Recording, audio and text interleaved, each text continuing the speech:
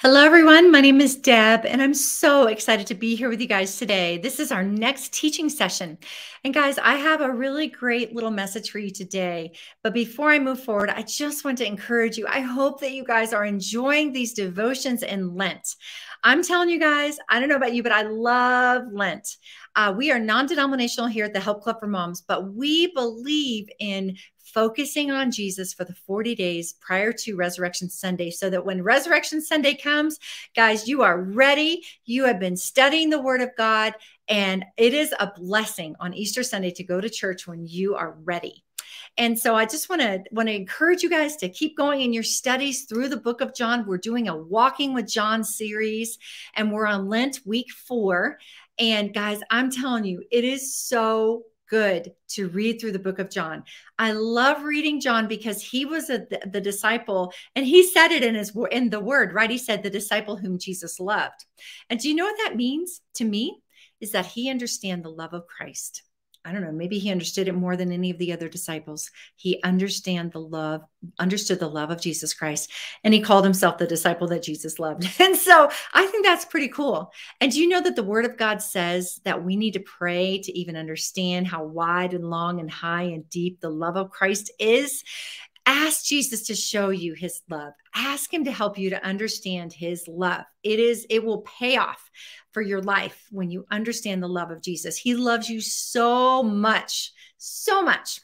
So I'm so happy that we're going through that. And I wanted to highlight on page 110 in our study this week, I wanted to highlight the mom tips under the loving your husband. Okay. Make sure you're doing these and listen to these. So 2 of these. Number 1, for the wise woman loves her husband, write a couple of short notes to your husband this week, telling him things you love or appreciate about him. Put them in unexpected places like his lunch, the dashboard of his car, his sock drawer, etc. The next thing is super important, and we're going to talk about that briefly today. Encourage your children to write or draw about the things they love about their dad, why they love spending time with him, and how he makes them happy. Hide their notes in your husband's work bag or tuck them in his gym clothes. Consider framing them for his desk at work to encourage him over and over again. And, you know, there's so many things I love about that mom tip. And guys, you know how sometimes as moms, we feel like we're not doing a good job?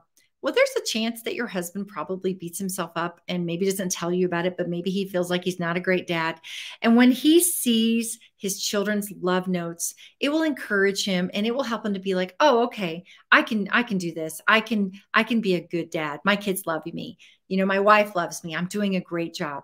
You know, when someone is encouraged, they will be encouraged by your words. Our words, remember what the Word of God says, the tongue has the power of life and death. And you want your tongue to speak, to write, all of that with life. And you want to teach your kids how to do that. And then I wanted to tell you something that I have been thinking about a lot with my children as we're talking about husbands today. We're going through Lent, but we still have mom tips that talk about husbands and children. And I want to share something with you that I feel was instrumental in our home for our children being so close to their dad and so respectful. But I'm telling you guys, this will yield fruit in your life. It's one of the few things that you can put into place, and you know God is going to bring you a huge increase, and that is respecting your husband, showing respect to your husband. So guys, there's a reason God says in his word that we are to respect our husbands. Listen to the scripture. I'm using the Amplified version. Ephesians 5, verse 33. However, let each man of you, without exception, love his wife. Okay, that's the guy. Okay, and you can't control how your husband, whether your husband loves you enough or whatever, or if you feel loved by your husband. You can't change your husband, but God can. So remember, guys, to pray for your husband, pray for your marriage. Okay, but you can control how you treat your husband, right? You are in control of the way that you treat your husband. So it says right here. And let the wife see to it that she respects and reverences her husband. That's a big word. That she notices him, regards him, honors him, prefers him, venerates and esteems him, and that she defers to him, praises him, and loves him and admires him exceedingly. That's a lot. That's from the Amplified version, but I really like it because it gives us examples of ways that we can respect our husband. Now, why on earth am I telling you this? Well, it's in the word, but I don't want you to only look at that scripture at face value and think, oh, I have to respect my husband. He's probably not even a man worthy of respect, but God says I have to do it. But guys, listen to this. You are obeying God because you're going to receive a blessing. Okay. You may not feel like your husband is worthy of all your respect or doing those things, or you might be worried if you respect your husband, he's going to take advantage of you. Guys, if you respect your husband, God's going to take up for you. All right. When you obey God, I'm telling you guys, he's going to take up for you. But there's this other thing that's going to happen. When you respect your husband, when you speak kindly about him to the children, when you talk on the phone and you don't let your children hear you venting about your husband, please don't do that, guys. Don't let your children hear you venting. If you're going to pray with your prayer partner and you need to pray over your marriage, which I hope you do, just say the facts. You don't need to be throwing your husband under the bus if you're having problems in your marriage. Just say the facts and what you need prayer for, and then move on and pray with your friend, right? It's not a time for gossip. Prayer request time is not a time to gossip. But especially with your children, within earshot of them, let them hear you saying good things about your man. Because what's going to happen is your children are going to respect your husband. My children, by the grace of God, and I know this is going to sound crazy, but they never talked back to their dad. They did me. Now, my man is a man worthy of respect too. Okay. He's very honorable. My husband, he's quiet, but he commands respect, and he doesn't do it through his actions. It's just because of his heart and how good he is to our children and how much love that he has for them. But he did lose it a lot when they were growing up. He was grouchy, all that stuff.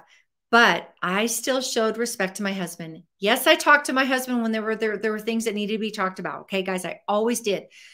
But I respected my husband in front of the children, and I did not fight in front of them with my husband. I mean, yeah, sure, they overheard some things, I'm sure.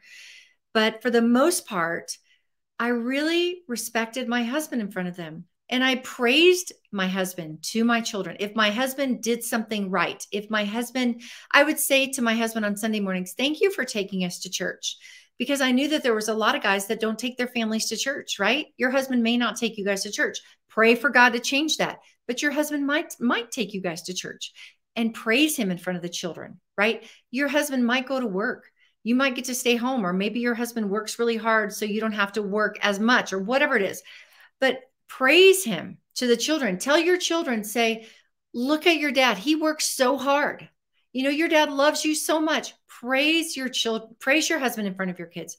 I promise you guys, if your children grow up and they learn how to respect your husband, they will respect their boss more. They will respect God more. You just really want to make sure that your children respect their dad. And if they're sassing off to your husband, you need to probably say something to your children. Guys, that is not okay way to talk to dad. How can you talk to dad? You need to talk to him in a nice way. You and your husband need to be united. You need to be together, united front, so that your kids don't play one against the other. Okay. I know this is a big topic. There's hard things in marriages, but guys, like I've said a million times before, you have a weapon of prayer and the word of God that you can use when you are having trouble in your home. You can speak the word of God over your family. You can speak that how good it is when brothers and sisters dwell together in perfect unity, that there's unity in your home. You can ask God for help with unity. Ask God to bring his peace to your home. Ask God to bring the angels in your home. The angels of God carry out the work of the Lord.